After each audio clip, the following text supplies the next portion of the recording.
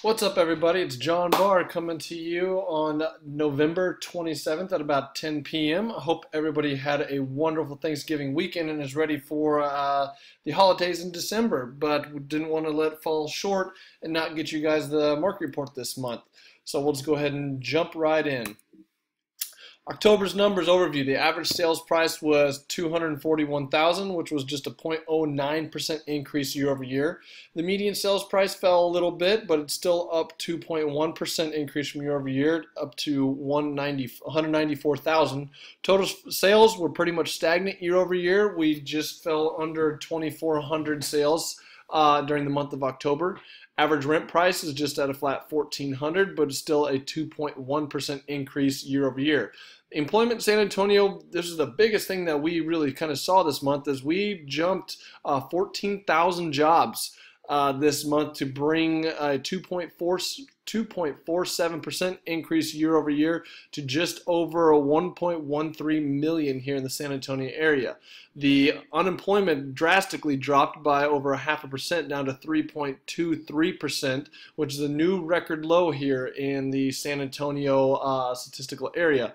Month's inventory pretty much stayed about the same. It decreased 1/100 of a point down to 3.98. So all was still good in the month of October as the broad view of all of the numbers. So median sales price, you can kind of see here that we are following the trend that we normally see for October, as the median sales price tends to fall once we get to these colder months. And I expect that to continue. We'll probably get a little spike in December, but that's kind of the normal thing. You can kind of see that the last several years, that's what the majority of these spikes are, is everybody closes those houses wanting to get to the new house before the Christmas season ends and the new year starts. So I will continue to see that to drop one more month, little spike, and then we'll drop off into January, and then as long as the trends continue, we'll pick back up into next summer. Monthly rents, you can kind of see we continue to fall down a little bit, which is nothing too concerning. I mean, what concerns me the most is how unnatural this year acted as to the previous years, where it kind of gradually went up, plateaued, and gradually went down, where you can see the middle of summer this year we kind of dropped off. But we're still following the trends where things tend to cool down into the winter months. 20-year unemployment, you can kind of see here that you can see how we spiked up to 7% in the dot-com bubble, and it spiked up to over 7.5, almost 8 during the last real estate recession. We've been, since about a couple of years, we've been continually trending down, and now you can see this year where we really dropped off to below the 3.5 mark to set that new record low. One thing I added this year, or this month, that you notice that you haven't seen before, is I wanted to track year-over-year appreciation, because I asked myself, and people ask me, what is my opinion on the real estate market? Is it picking up? Is it slowing down? Is it going to crash? What's it going to do? So I realized that I have the year-over-year appreciations back from June of 2011, which was pretty much the bottom of the real estate market. And the data kind of shows it here that the median sales price bottomed out right there in the June-July of 2011, but the year-over-year appreciation bottomed out right there in December of 2011 at -6% from the year before. But you can see right after that, in 2012 we jumped at 10%, 2013 we hit 10%, 2015 we hit 10%, actually surpassed up to almost probably 11%.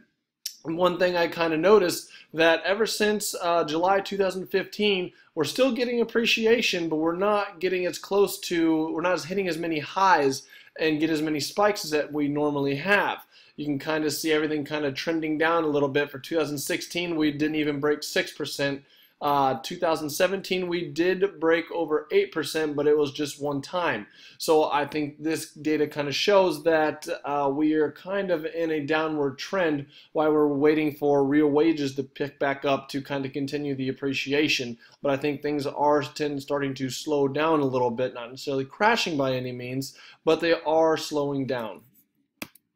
So now the best part that everyone likes to see is where to market.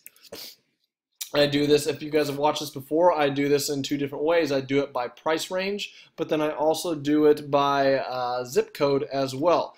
So you can see our month of inventory is once you jump over that 250,000 mark, it drastically jumps up to 5.4 months of inventory. And now months of inventory, for those of you that might be watching this for the first time, months of inventory is how we judge the health, the buyer and seller's market of real estate and which direction things are going. Anytime they say the balanced market is right about 6 months between buyer and seller, that we're in a balanced market. Anytime we drop below 6 months, we are in a strong seller's market, and there's a lot of upward pressure. And the lower the number gets, the more force there is to increase prices. So you can see here we are in a strong seller's market, even all the way down. I mean, I guess the 300 to 350 dropped down to 4.5, but anything from 250,000 to 300 was at about 5.5. But underneath that, you can see that anything under 200, we're less than or about 2 months of inventory. So there's a lot of pressure for all properties to kind of really start appreciation to get up to that, find that equilibrium in that balanced market. But once you get over 200, it jumps over 1 month of inventory, and when you go another 50,000, it jumps almost 2 months of inventory. So it's something to keep in mind when you guys are doing your renovations, of where your months of inventory are, to see how much competition you guys have on the open market. Now this is a broad price range for the entire city, and we'll kind of break it down by zip code of where we have the lowest months of inventory. Keep in mind, the lower the number gets, the more upward pressure there's going to be for the prices to increase to get to that equilibrium level. And now, if you guys have been watching this for a while, one thing that I noticed, I've seen 78247 here, which is just east of 281, and touching 1604. About a year ago, this was sitting about the 160, 170, and a year later, we're almost to the 200 price point. So it's no surprise that the majority of these properties are sub 200,000, except for 78249, which is sitting at 231,000. The rest are below that 200,000 mark. So there's going to be a lot of pressure for prices to continue to increase in these zip codes. So it's great chance to pick up property. It's where the highest demand is being shown in the city. So while you're renovating those properties, there's a good chance you might get a little extra appreciation if the rehab tends to go on a little bit longer. Now, one reason I like to watch these is it really shows in the worst zip codes. Now, by no means is this saying the best or these zip codes aren't any good. It's just saying that there is a lot, it's a lot closer to a balanced market. You can see that every one of these zip codes is over that 6 months of inventory, which means it's starting to tip into the buyer's favor. So there's a lot of inventory in the city or in these zip codes of houses in these price ranges.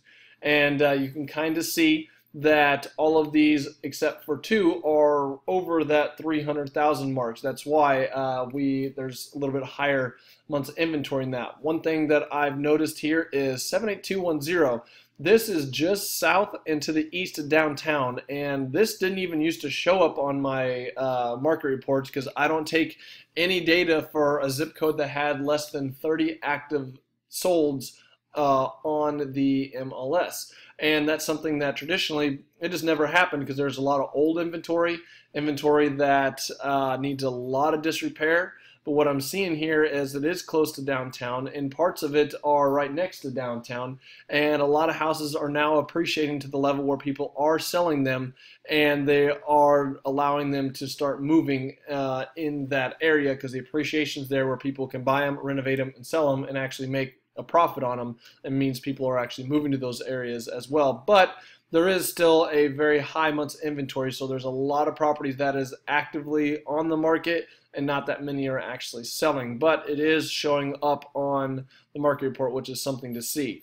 Now, why I look at this so hard is because if I'm renovating properties in these 300, 400, 500,000 price ranges, and you have some kind of loan on that property, you need to make sure, like, once I hit the market, what is my competition level and how long am I going to have to hold this property? Because those 12% interest rates on a $300,000 loan get pretty expensive and come straight out of the bottom line. And if you've got to hold it for 6 months, it's something you want to make sure you're budgeting into your rehab budget.